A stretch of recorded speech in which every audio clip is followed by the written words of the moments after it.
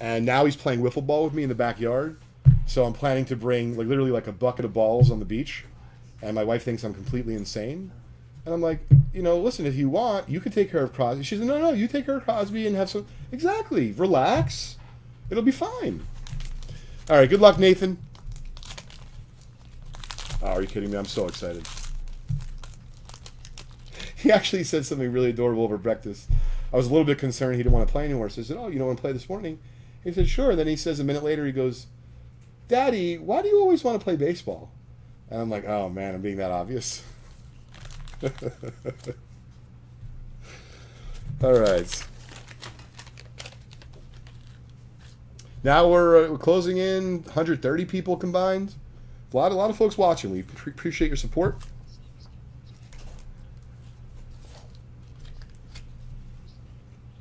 Hey, listen, one person at a time. You know, if we just get a few extra today, a few extra next week, by the time Crosby's in college, we'll get there. Yeah. Steve Payne should have John's tattoo. Yeah, it's a good tattoo. Scott Stevens, oh yeah. Former Devil. Brian Suter.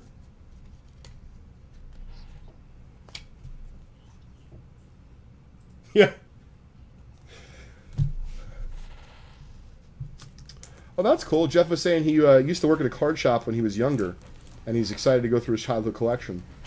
He's having fun with us here, and he's getting back into it because of us. That's great. There we go. We got a mid-career Ray Bourque. Very nice card. Looks to be almost dead nuts there. I'll check the pop for you on that.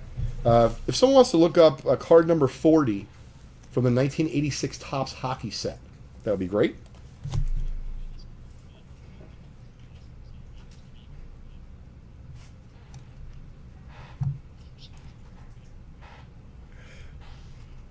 Interesting. Hey, Sam, I could bother you for 1 second. I don't know much about this. Some gentleman is asking about this arrow here. I don't really know anything about that. See what I'm talking about? It looks like a mouse. It might be Lou's mouse. Oh, okay. Oh, it is. Great. Yeah, okay. Well, we got to take... Look at this. Speak of the suitors. Here's another one. Ron Suter. Well, we got 2 A-Rods in a pack, and we got the Jordan rookie and the Jordan sticker. So I say if we hit 3, we're doing pretty well. Glenn Resch. Certainly remember him.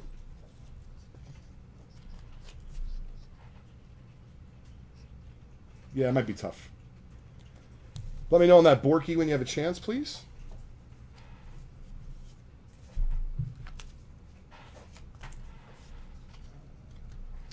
Right after this, we're going to show off the other collection we bought in the last few days. Totally ungraded. Ooh, I saw a penguin. I got excited. It could have been Lemieux. While we have a minute here and we're finishing up Nathan's 1985 Topps Hockey Pack, I want to give a little shout out to our good buddy Rich Miller from Sports Collectors Daily. It's where I go every day for my hobby news. And in fact, last night, was kind enough to let us broadcast on there when we opened our 1967 Topps Cello Pack, 3rd series. So we did a dual broadcast, Lou, on both our YouTube and Facebook pages, as well as his Facebook platform. And I think there might have been about 100 people watching on there, so it was fun.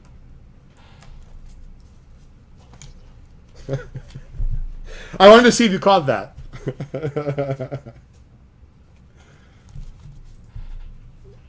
No, that's why, if you noticed, I didn't even comment about his name. I went right by. 26 nines, 8 tens. Okay, so the Borky only has 8 tens. So, Nathan, we're going to grade that for you on the house, bud. Steve Larmer was a very good player.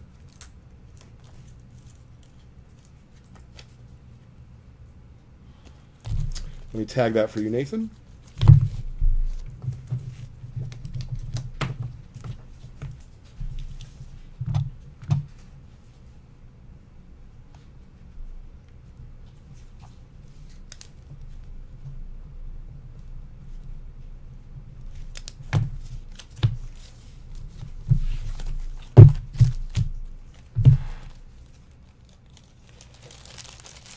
Thanks, Rick.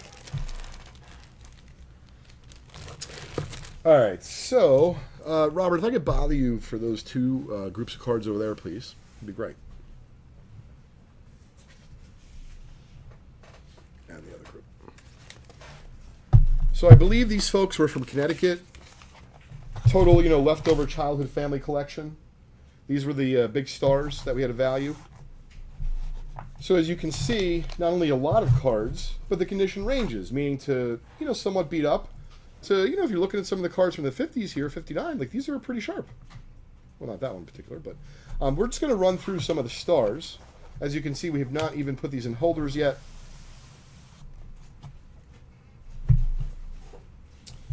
All right, so not all of the cards are going to be, gem mint, but they don't have to be gem mint for us to appreciate them and for them to have value. So there we go. Low-grade Clemente, rookie. Certainly well-loved, but nonetheless, still a Clemente rookie. Yes, I like that much better. Here we go. Sandy Koufax rookie.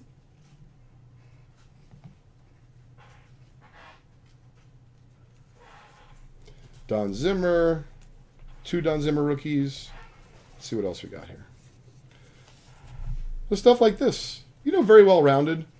So obviously low-grade, maybe a 1.5, 2. But still 56 Aaron. Most certainly. And to be fair, there's an affordability to it, Lou. So, they didn't make an infinite amount of baseball cards, and as much as high grade commands a premium, I believe there's so much activity on vintage cards right now that even some of the lower grade stuff is picking up a little bit. Because, maybe, and I'm making it up, maybe there's 100 people or 1,000 people that want to own a 57 Clemente or a Clemente card for $20. So because of that, Lou, and there's not 1,000 available, maybe you have to pay $40. I'm making it up, of course. But that's what I've seen is going on. It's very interesting in the low-end market. Like, it's very easy to move these cards. Chock full of stars, as you can see. Charles G, I don't know if you're watching, bud, but we're going to be screening this for some cubbies for you.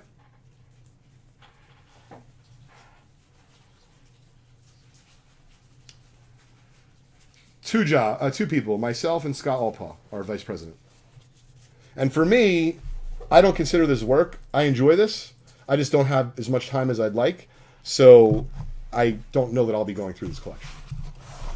But I'd like to. Steve and I agree with you. 57 Aaron is one of my favorites, the reverse negative. All right, so let's see what we have next on the docket. We're going to open up, let's do a little baseball. We're going to try to find our own, should we do 81 O-Pee-Chee? We're going to do 81 O-Pee-Chee, not an easy pack.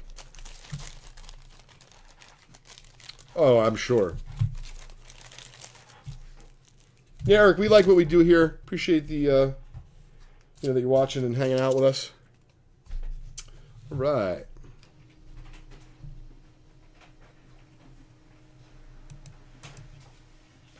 Yeah, absolutely. It'd be crazy if we can get him live for an interview. So, Jim, can we get a few words from your wife? What the hell is going on? Why are you doing this? Yeah. Honey, I just won a $10 break credit to VintageBreaks.com. And he gets smashed in the head with her phone. I just like to have a good time on the show, Okay. Hey, Heather, how are you? Heather is a fairly regular watcher of our show. Appreciate that. Jim, you got that right, bud. Absolutely. And that is a wonderful thing about buying stuff, through Just Collect. Now that we have Vintage Breaks, Jim brings up a good point, Lou. Some of the cards that, I'm making it up, right? They're lower grade, they're worth something, but not as much as I think they should be worth. Yeah, we might use them for giveaways for Vintage Breaks, because I know the folks really appreciate them. All right, so let's get the list.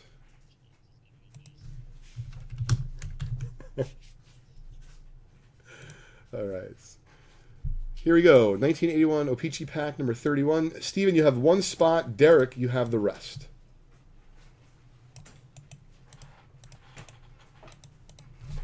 I'm going to randomize the list.